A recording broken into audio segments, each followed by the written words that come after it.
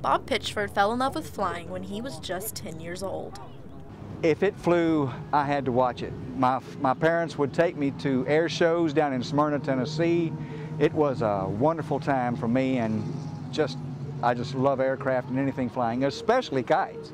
That love of all things flying led Pitchford and the Aviation Heritage Park to team up with Bowling Green Parent magazine for the inaugural Kite Day in the park. Kite Day kicks off a series of in-the-park family fun events aimed at sharing the area's rich aviation history. South Central Kentucky had very many aviators, and they all had some connection with the historical side of aviation, and it was an amazing thing that we had to tell these stories to the kids that are coming on.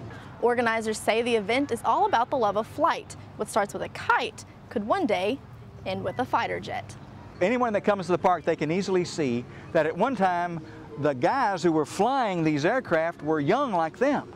And a kid can see that and dream of being a pilot, an engineer, many things that have to do with aviation. But Kite Day wasn't just for the kids. Parents joined in as well, flying kites and learning about the different planes, proving that a love of flight spans all ages. Never gets old. Reporting in Bowling Green for News Channel 12, I'm Megan Short.